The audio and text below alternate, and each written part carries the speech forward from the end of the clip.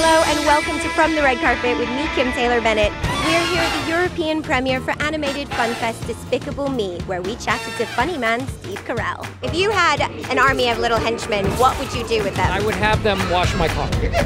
Because I think these guys are sort of porous, so I would dip them in soapy water and have them rub themselves over my car. And then I'd have the dry ones come across and dry my car.